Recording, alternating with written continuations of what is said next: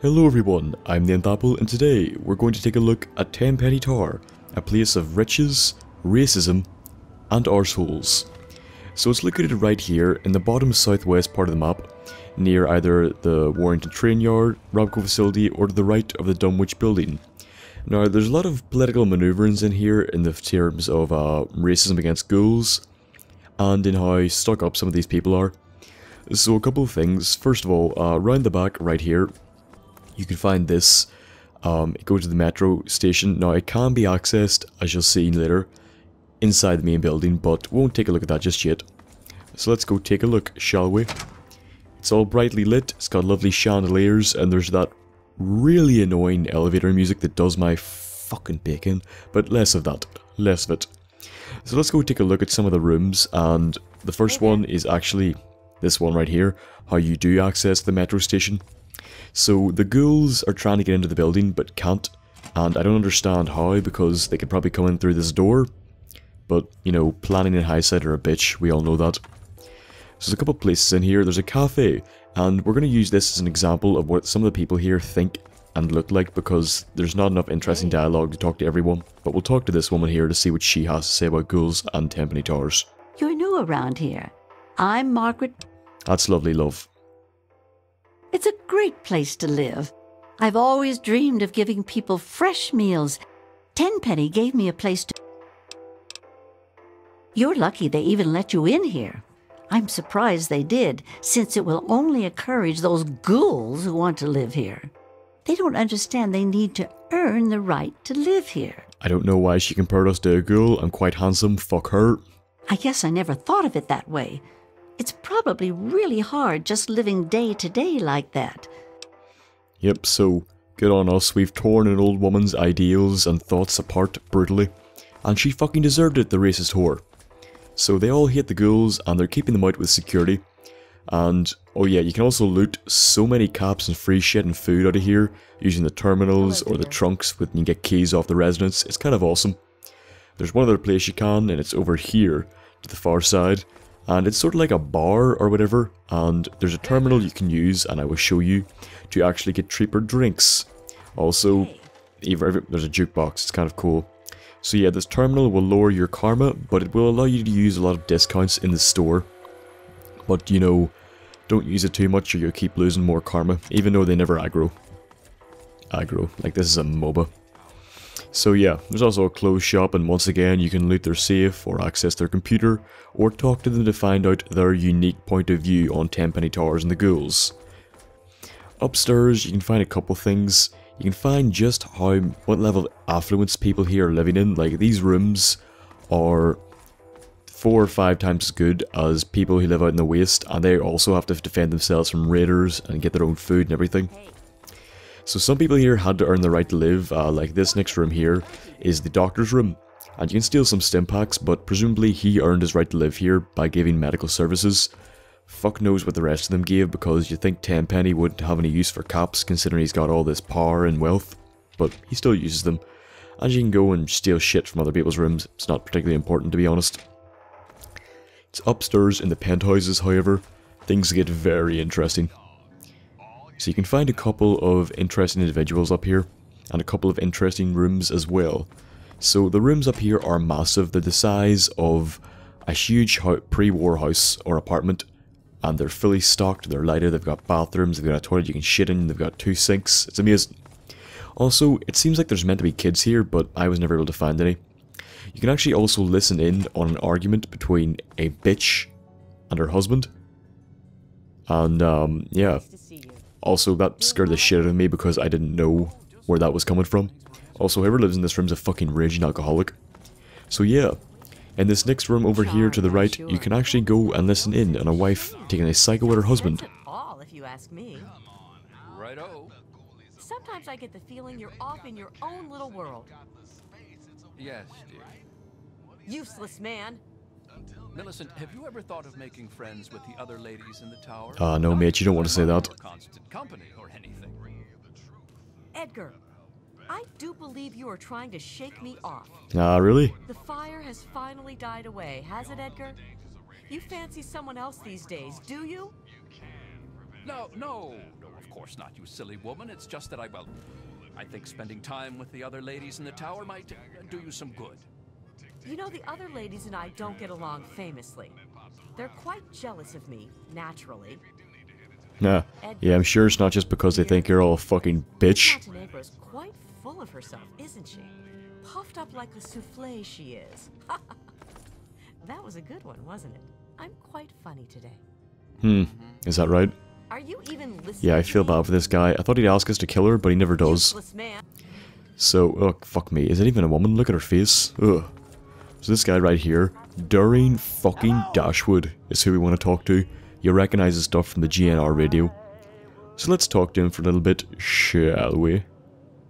Herbert Dashwood. Damn glad to meet you. Call me Daring. Everyone else does. Let's find out with this glorious bastard nose. Maybe you've heard the GNR radio play? The Adventures of Herbert Daring Dashwood? That's about me, you know. Based on my, earlier days. I even had a ghoul manservant. Let me ask you, you ever met a ghoul before?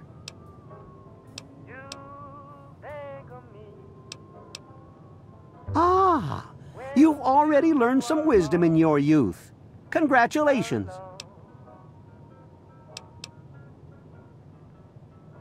Haven't you ever heard the radio play?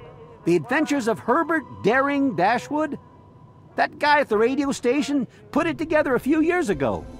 He did it in the style of those shows they had before the war. Came out pretty well. And it's all true. Rockopolis, Miss Chase, all of it. Of course, they do portray me as a bit of a chump. Argyle may have saved my hide more than once, but I had my moments. Ah, those were the days. Argyle was my manservant. Ah, but that's really just a fancy word for the guy who saves my sorry skin on a regular occasion.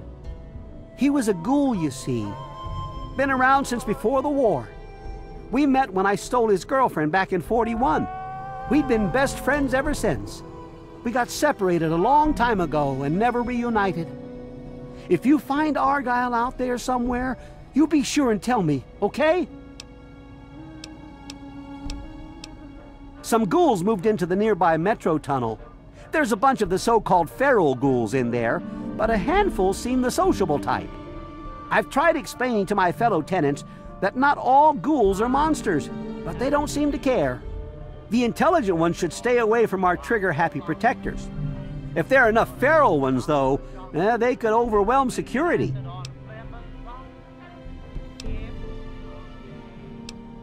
Don't care? Well, until recently, the only danger you ever faced in this fine establishment was bumping into all the bloated egos floating around. But now there's a group of ghouls nearby.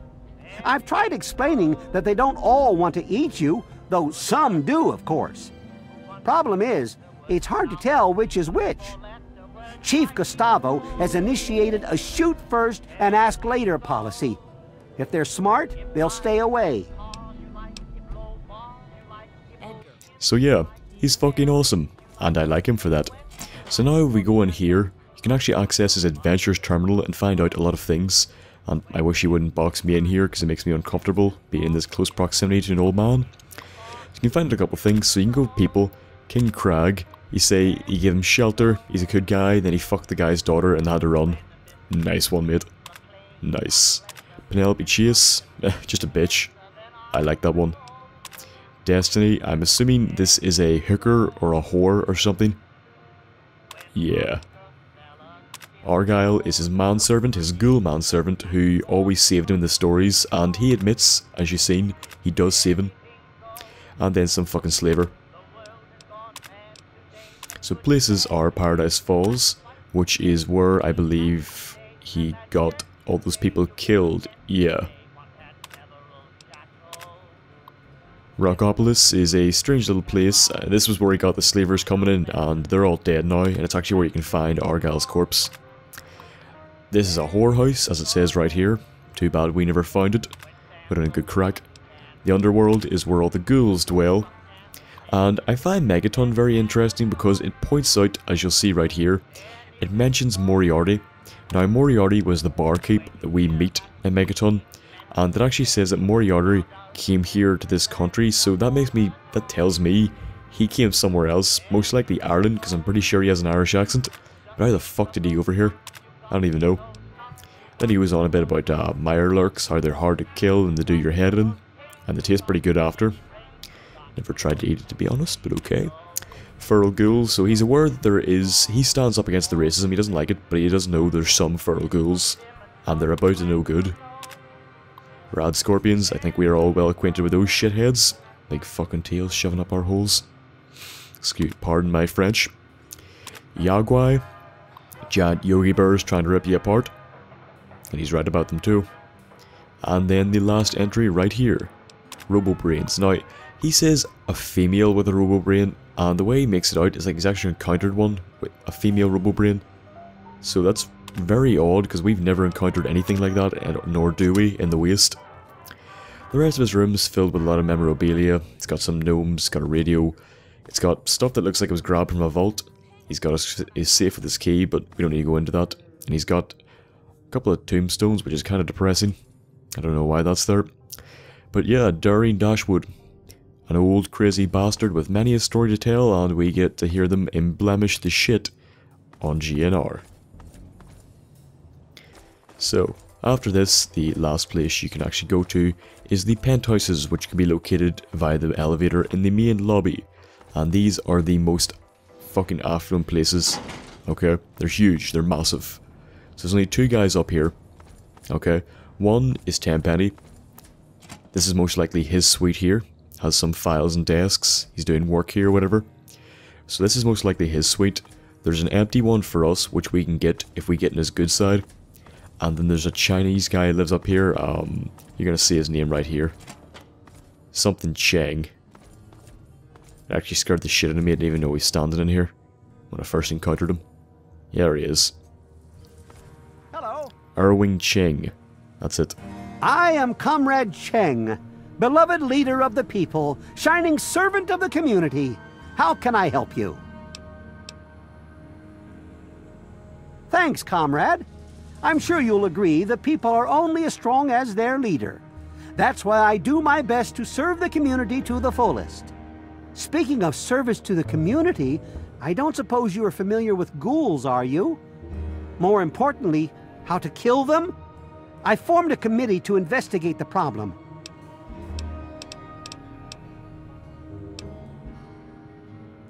Perhaps you're right. My wife... I'm sure it will end in bloodshed. It's serious business, comrade. That's not the word. Good to see you again, comrade. Well, comrade, things are great. The best of the best have made a community here. Well, there is that problem with the ghouls, but I think it'll be solved soon enough. So as you can see, he definitely voted for the Communist Party. And he creeps me out because he has that whole let's purge the world and change it, but at the expense of everybody else feel to him, especially the ghouls. So we can actually activate his computer and get a really disturbing message on it. Okay, it's all about purging things, rebuilding the world, and I believe he's talking about using it with the influence of Tenpenny Towers. But I'm pretty sure he also talks about killing everyone who's not a proper human as well. Which is sort of reminds me of the Enclave, and I don't like that. There's not really much more information, unfortunately, to expand upon. But at the end of the day, what can you do? So yeah, he's creepy. I don't like him. So after you leave his, you can then go out and find your own one, or the room that would become yours if you side with Tenpenny and blowing up Megaton. Which I didn't, and is also the reason why I don't have the dialogue for that, so I'm just going to have to tell you what happens. So you can go out and talk to him here. Hi-ho! And he's really, really annoying. I complained offhand one day about how I thought that heap of metal on the horizon was a bit of an eyesore. Mr. Burke offered to take care of it. Burke is such an agreeable man, isn't he? I don't know how I got along without him. I practically don't have to think about things anymore. He takes care of everything. I seldom even have to ask. He's a real go-getter, that one. We need more men like him if we're going to rebuild the world.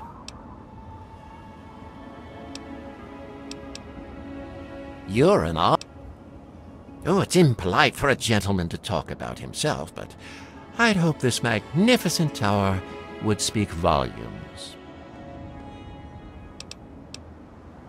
Some might say Tenpenny Tower is my crowning achievement, but no, my dear boy, it is just the beginning.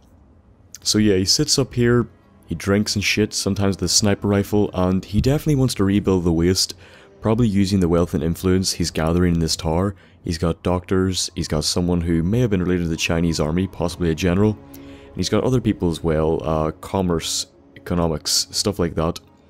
So that makes me, he wants to rebuild, change into something else. So he originally came over from England, and then he built the tower here. Why he came over, I don't know, but apparently Europe is in a worse state than America is. So that's Tenpenny Tower, a place where a man from England, crazy with power and wealth, built this massive monument and took it over, put walls around it, guards it from the outside world, shuns the ghouls with racism, as do the other members apart from During Dashwood, and that's the whole theatre that plays out here. Okay, the ghouls versus these guys, and you can either aid the ghouls or aid Tenpenny Towers, but the point I think is a lot of them want to rebuild the waste, make it into what it was, or at least Tenpenny and Cheng do, and they're going to try use the individuals in the tower and the soldiers they have to achieve that, which would explain why they're so tucked away from everybody else. So there's a couple of wee quests you can do in it, there's a couple of wee tidbits you can glean from some people, but I'll let you try find those out on your own. So I hope you did enjoy this episode. If you did, please like, favourite and subscribe. Any suggestions for future episodes, leave in the comments below, and why don't you check out some of my new content that I've been working on, such as How You Do or any funny moments that I've been doing. And I hope I will see you in the next episode. And goodbye. You made it to the end of the video. Congratulations! I hope you enjoyed it, and if you did, why not drop a like? If you have anything to say to me, anything to ask, anything to, I don't know, suggest for next episode, please leave it in the comment section below. If you want to watch some more of my videos, why not subscribe and get regular updates? Go watch Obvious Trailer Analysis if you want to see me take the piss out of game trailers, and have a lot more Fallout lore and more best moments to come. Also, don't forget to share on all the social media that you kids love these days, and follow me on Twitter so I can interact with you all a lot more easier because it is faster to do on Twitter, and you can ask me any questions that you want to ask. I hope I will see you in the next episode, and until then, goodbye.